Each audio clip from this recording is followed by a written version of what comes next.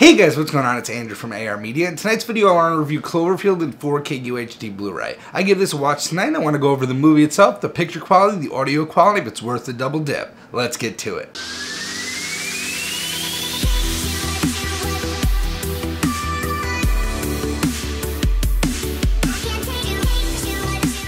Now, Cloverfield was a favorite of mine when it came out, and the reason for that was the awesome marketing campaign behind it. I remember following it really heavily in 2007. There was just a lot of speculation about this movie. There was MySpace pages made for every cast member in the movie. There was websites, tons of websites dedicated to this movie, all about the backstory and about the Japanese company that he goes to work for, and there was just so much hype built up around this movie. And I saw it in theaters back in 2008, and I really enjoyed it. I was pumped to see it come to the 4K format.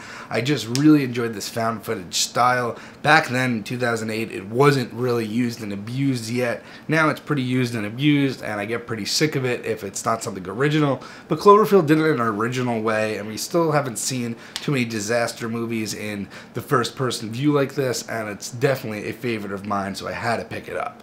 Now let's get to the picture quality. So this is a 2K digital intermediate upscaled to 4K, and I have to be honest with you, that did not surprise me here. So the thing is with this movie is how much of a uptick am I really supposed to expect when all this was shot found footage on a consumer camera in 2007, 2008? I mean, this is going to be 1080p maximum, probably 720 for back then, and that's the thing. So the uptick you get here is nice, but it's nothing to write home about. It's nothing that's going to, you know, really pop off the screen and make you notice that you're watching the 4K version just from the resolution uptick alone. Don't get me wrong, it does look better than the Blu-ray presentation. It is a lot cleaner, it is sharper, but it's just not leaps and bounds ahead of the Blu-ray presentation like I was hoping it would be. But the thing is that after thinking about it, it can't be. For the cameras that it's supposed to be shot on and the shaky cam, it wouldn't even work if it was super sharp. It just wouldn't look real and it wouldn't look good.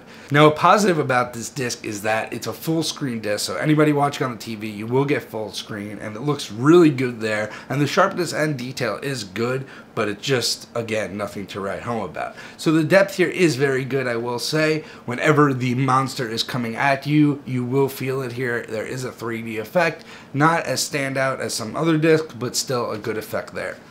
Now let's get to the Dolby Vision, and that's where this disc stands out in my opinion. Most of this takes place at night, where there'll be a mostly dark scene, and it will be lit with either New York City lights, lights from stores, stuff like that, or there'll be an explosion, and there are lots of explosions, just firing missiles at the monster, and stuff like that looks phenomenal. Amongst the black skies at night, the vibrancy of those explosions, there's a ton of detail in there, and a lot of nuances to the colors, and the colors do pop off the screen when they have to. Also, some of the indoor screens as well, the color rendition is very good, especially after the Cloverfield monster attacks and everybody goes out and it's that goldish haze.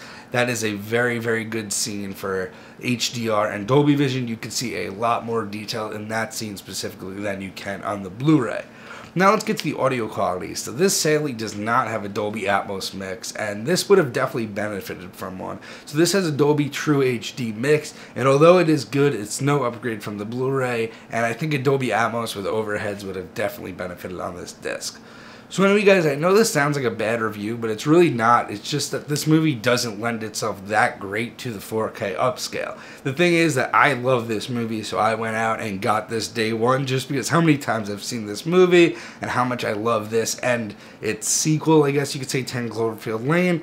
But for people who don't love the movie, or maybe some blind buyers, maybe rent it first, see if you like it, and then go out and buy the 4K. Because don't get me wrong, it is an uptick. It brings a nice uptick in detail, a nice uptick in sharpness, and the colors are very nice, but it's nothing that is leaps and bounds like some other discs we've seen.